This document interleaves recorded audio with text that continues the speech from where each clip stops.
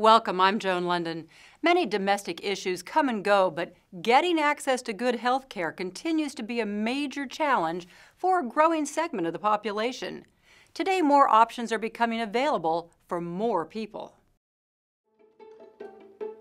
Imagine having to wait weeks just to see a doctor for even the most routine health care. Millions of people experience this every day in the United States.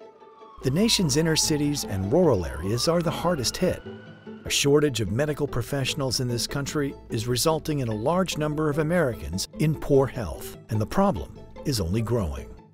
We have a problem in America where increasingly physicians are not replenishing the ranks of rural practitioners once they retire. The real challenge has to be in how we perceive these shortages and how we will be able to address them if our perceptions are offbeat or are not directly addressing the issues. Because physicians focus on promoting good health through the prevention and early identification of medical problems, a shortage of medical professionals will have a significant impact on the nation. But the number of medical school graduates entering the family medicine workforce is decreasing each year.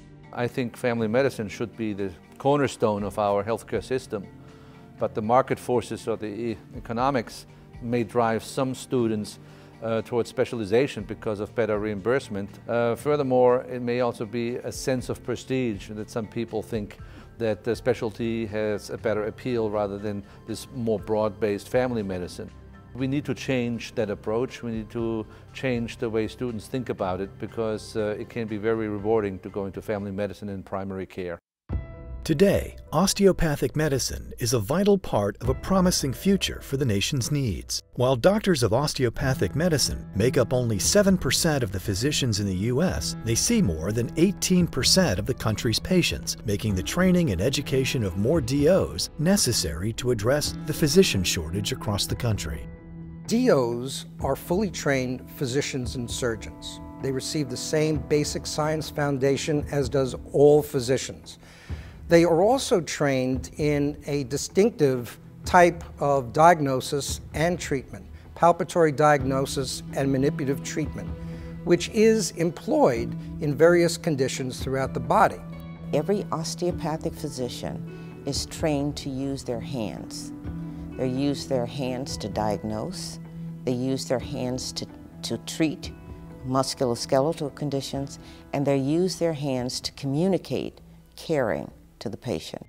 Preparing for a medical career requires a willingness to undertake one of the most challenging courses of study possible. New York College of Osteopathic Medicine of New York Institute of Technology offers a comprehensive academic program dedicated to training the next generation of caring and capable osteopathic physicians.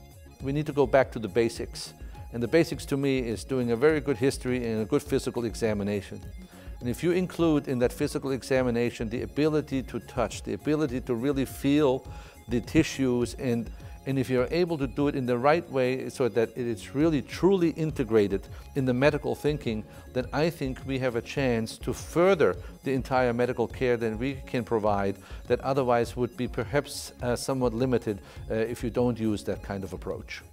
We're glad you could join us for a closer look inside the important world of healthcare. I'm Joan London. I hope you'll join us next time.